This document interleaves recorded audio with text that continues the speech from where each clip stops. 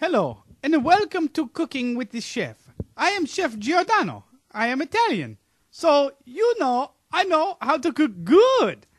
I owned my restaurant in Little Italy for many years. And last week a man came in and said to me, "Chef, you must be on the TV. We give you much money in a cooking show." The chef would like to use this opportunity to teach you how to cook like me. And I also want to help you. You can write to the chef on the Twitter. The chef is loving the Twitter. I tweet much. The chef has already gotten many tweets from you, and I will answer them at the end of the show. But first, we make it a magic in the kitchen, yes? Oh, yes. Today I tell you how to make the carbonara. Carbonara is usually spaghetti, but also can be made with the fettuccine, rigatoni, or bucatini. And if you don't know what any of those are, I tell you to screw.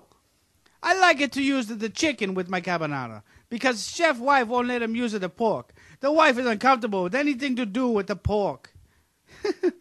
We fry the chicken in the olive oil, then drop the pasta into the pan. The chef does not write down his measurements, so I pinch the salt and toss in the pan. Mix in the eggs, the cheese, and the butter, then combine with the hot pasta. Americans tend to put peas and other disgusting things into their carbonara. The chef does not condone such things, but you may do as you wish. I'm not going to eat it. If you did it right, you have some very nice carbonara. Enjoy with a nice loaf of bread. I used to make this dish in the afternoon and sit outside of a small home in Italy. I had a lovely view of the vineyard.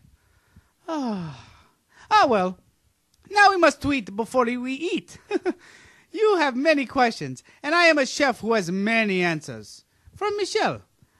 I cut out little hot cookies for my daughter's preschool class. I forgot that the dough spreads when it bakes. They came out of the oven rounded into little butt shapes.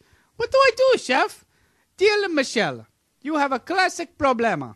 My advice is to buy your little girl some cookies from the store, or you will risk being brought up on charges having kids eat those cookies. Look into your phone book for an adult bakery and sell them cheap.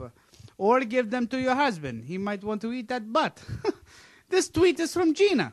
Chef, help me. How do you know when tomatoes are charred enough? Dear Gina, why are you charring tomatoes? What recipe is this? Tomatoes should not be charred. You can roast them, and yes, they are very nice. But I can't think of a reason to char them. Maybe you should get out of the kitchen. You might be beyond help. Mamma mia. Our last tweet comes from Hugh. Dear Chef, my cookies taste bad. What am I doing wrong? Dear Hugh, Chef is not a mind reader, but I am guessing what you are doing wrong is cooking. Please remember, you cannot substitute baking soda for flour. Well, that's all for this week. Write to me on the Twitter, Chef Giordano, all one word. I will answer all your questions. Please, come and join the chef next time. Screw!